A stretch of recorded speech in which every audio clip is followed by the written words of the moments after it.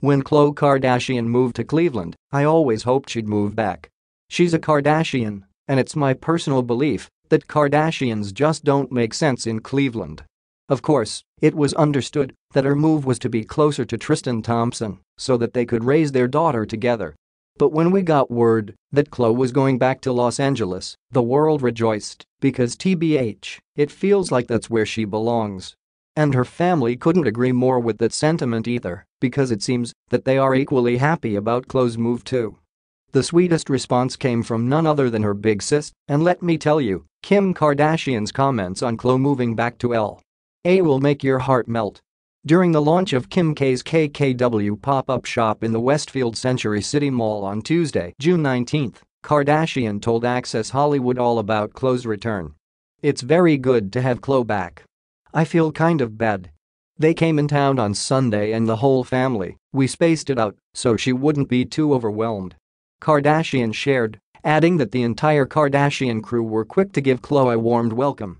"First it was Kourtney and all of her kids, then me and all of my kids, then my mom, then Kylie," the Keeping Up with the Kardashians star said. "It was just like everyone was just coming over to see the baby and wanting to introduce my kids to their new little cousin. So it was really good to see her and have her back. I guess gone are the days where Kim and Khloe act as purse-wielding rivals. God, I'll miss those moments." Instead, Kardashian gushed even more about her sister's return, telling Access Hollywood, "I'm so excited. They came back on Sunday and I just piled the kids in the car and took them to meet their cousin, True, and it was a lava fest. I feel like Stormi and Chicago have so many photo shoots together, and we just text the pictures to Khloe of them sitting on the couch and we're like, 'Where you at, True? We're waiting for you.' Now that she can be in the mix, it's going to be so much fun. Can we just pause briefly to envision an intense iPhone photo session of Stormi, Chicago, and True? I would literally empty out my bank account to witness that go down." It's been no secret that, ever since Tristan Thompson's reported cheating scandal, fans have been hoping and praying for Khloe to return back to the Kardashian family in L.A. Then, when Kris Jenner commented on Khloe Kardashian moving back to L.A. back in May, everyone was crossing their fingers and toes for it to actually happen. While attending the American Woman premiere at the Chateau Marmont in West Hollywood, Jenner let it slip to Us Weekly that Khloe Kardashian will be returning home, possibly for good. "She'll be home soon, so it's really great," Jenner said, to which the outlet asked if it was a permanent move.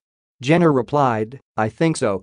Yes, it was such a big deal to hear this, mainly because fans were rooting for Khloe to GTFO of Cleveland after videos were released of Thompson seemingly kissing other women while Khloe was pregnant with their daughter, True." Elite Daily reached out to Kardashian and Thompson's teams for comment on the reports but did not hear back by the time of publication. But, while it seems like a step in the right direction that Khloe is back home with family, the jury is still out on what's going on with her and Thompson.